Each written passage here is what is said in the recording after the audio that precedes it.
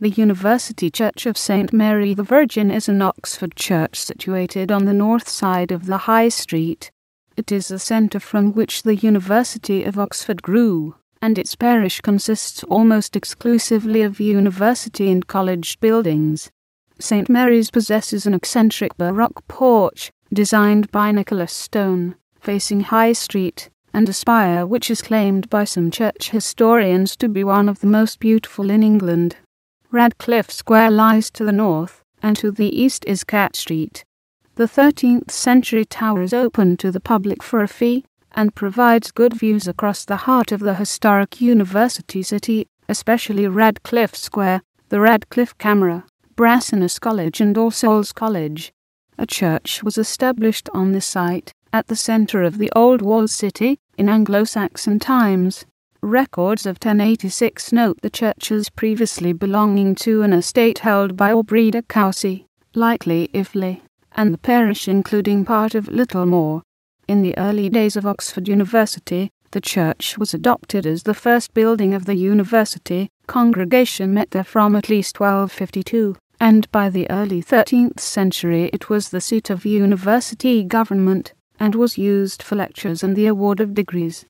Around 1320 a two-storey building was added to the north side of the chancel. The ground floor became the convocation house used by University Parliament, and the upper storey housed books bequeathed by Thomas Cobham, Bishop of Worcester, which formed the first university library.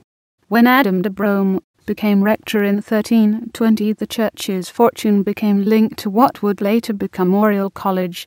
In 1324 Brome founded St Mary Hall, and appropriated the church's rectory house, including small tithes, oblations and burial dues for the college, an act confirmed in 1326 by the bishop, Henry Burgess, after Brome had got Edward II's patronage to refound the college. Brome diverted the revenues of the church to his college, which thereafter was responsible for appointing the vicar and providing for chaplains to celebrate the daily services in the church. Early provosts of the college were inducted into their stall in the church, and until 1642 fellows were required to attend services on Sundays and holy days.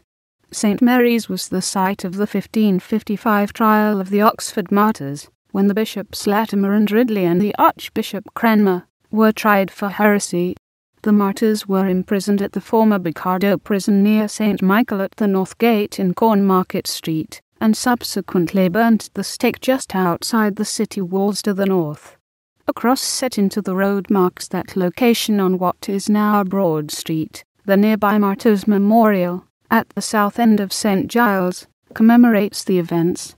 A section cut out of Cranmer's pillar remains from the morning of Cranmer's death on 21 March 1556, when he was brought to the church for a sermon from Henry Cole, Provost of Eton College, who on Mary I's instructions, spelled out the reasons why he must die. Cranmer stood on a stage, the corner of which was supported by a small shelf cut from the pillar opposite the pulpit. Withdrawing his recantations of his reformed beliefs, he swore that when he was burnt, the hand which had signed them would be the first to burn. Until the 17th century, the church was used, not only for prayers, but also for increasingly rowdy graduation and degree ceremonies. This phenomenon, the notion that sacrifice is made equally to God and Apollo, in the same place, where homage was due to God and God alone, was repugnant to William Laud, Archbishop of Canterbury, who in the 1630s initiated the erecting of a separate building for these ceremonies.